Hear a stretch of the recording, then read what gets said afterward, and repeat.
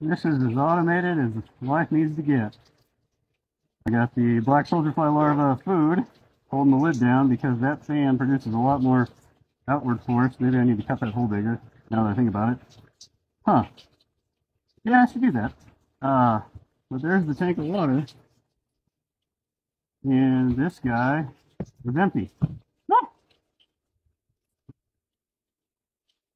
I don't want to put the sonic humidifier into that tank because I don't want it to get all dirty and gross.